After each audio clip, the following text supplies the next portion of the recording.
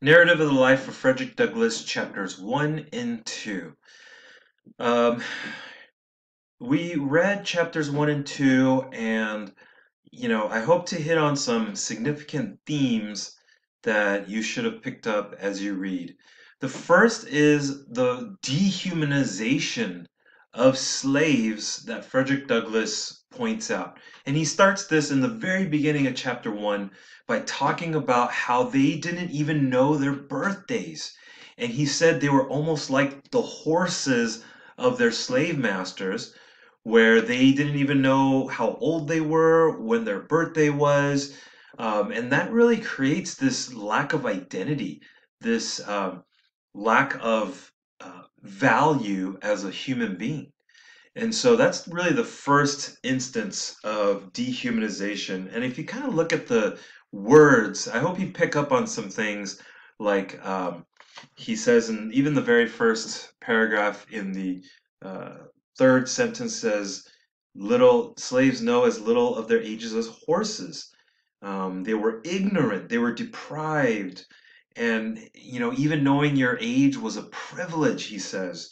It was improper, impertinent to ask these types of questions. And I hope you see that dehumanization, and it continues with his relationship with his mother, Harriet Bailey. And so that should be the first person you include in your active reading guide. How he wasn't even able to see her. He only saw her about 5 or 6 times in his whole life until she passed away. And when she passed away, no emotion. He felt like it was a stranger who had died. And slave masters did that intentionally so that there wouldn't be that connection between slave and his mother. And so that continues that theme of dehumanization. And then the other significant um, theme is the use of scripture, the use of Bible and religion to perpetuate slavery. Um, and so you see another example of his, yeah, it's in this paragraph up here, um, right, where they were considered descendants of Ham. And so because of that, God had cursed Ham through Noah. And so slave owners would use that as an example to say black people, those from Africa, are considered slaves. But the irony behind that is that slave owners would have children with their slaves. And as the races mixed, you'd have children who are both of cursed people in their African descent, but also of white lineage.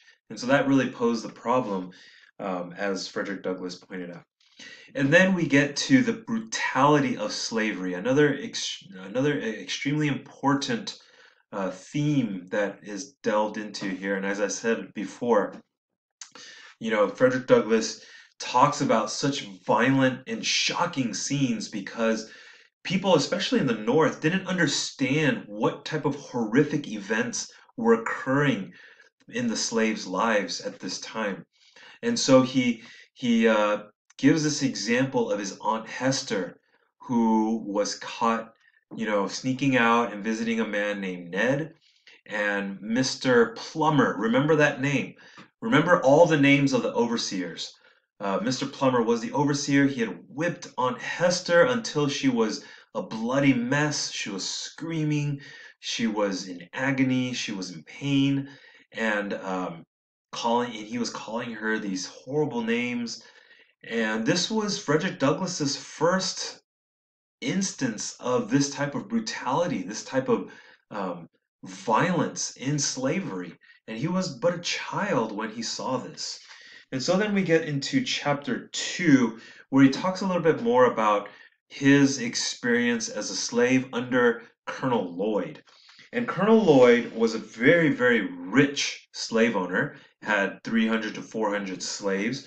And interestingly, the slaves considered it a privilege to be working on his farm. And we'll talk a little bit about that irony in just one second here, where we'll talk about um, the living conditions Like this paragraph right here, here too the slaves of all the other farms receive their monthly allowance of food and their yearly clothing.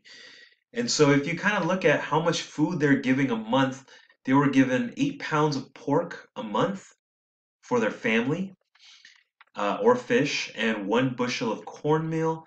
And every year they only got 2 coarse linen shirts, 1 pair of linen trousers, 1 jacket, 1 pair of trousers. They basically got 1 set of clothing every year. And can you imagine, especially a child who's growing, um, and he talks about how the children were most likely naked at the time because they just didn't have enough. They didn't have enough blankets to sleep at night, and so in the wintertime it was cold, no beds. They just had to sleep on the floor. And so, to everyone who had romanticized slavery and thought that they were getting some kind of fair compensation for their work, Frederick Douglass is dispelling that notion and showing how terrible their living conditions were. And then he brings up another overseer. Like I said, remember the names of the overseers. Mr. Severe, who is named aptly, right? It says it right here in this paragraph. He was rightly named. He was a cruel man. Frederick Douglass had seen him whip a woman, causing the blood to run half an hour at a time, and just so much cruelty, profane swear, just so much horribleness. And then we have a rare occurrence of a kinder overseer named Mr. Hopkins. Um, and so you kind of have good and bad. But regardless, I mean, even Mr. Hopkins, he still whipped the slaves, but seemed like he didn't take pleasure in it, and he was called a good overseer. So you can kind of see how terrible their living condition is, where even though they're still getting whipped, they consider someone a good overseer if they're not as cruel as their predecessor. And so that theme also continues in this paragraph here, where he talks about Colonel Lloyd's house being the great farmhouse.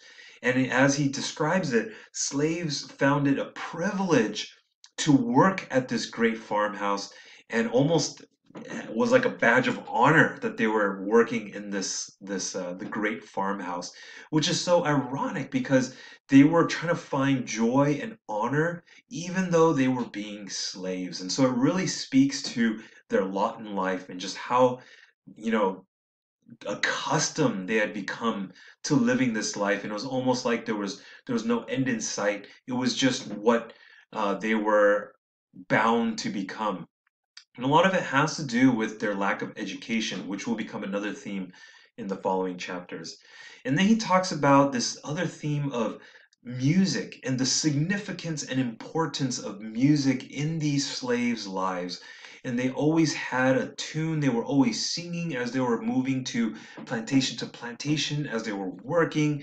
And typically, music is associated with happiness, with mirth, and even the tones that they were using were very happy and melodic.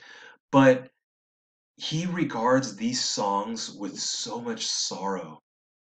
And if you look at this paragraph here, just talks about he found himself in tears right here in the middle of this paragraph while hearing them.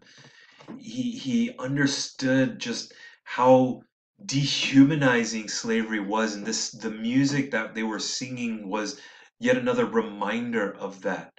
And so even though people were listening to these songs and thinking that these slaves were happy, they were miserable.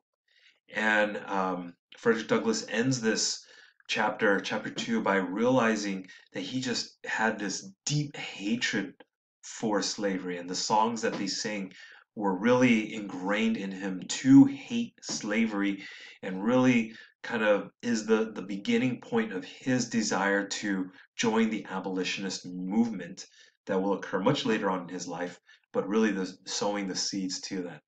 And so these first 2 chapters really set up the tone of the life of a slave and just how terrible it was, and eventually Frederick Douglass's path to freedom and a desire to abolish slavery. So continue reading along, and I hope it really jars you to see what this part of our history was like.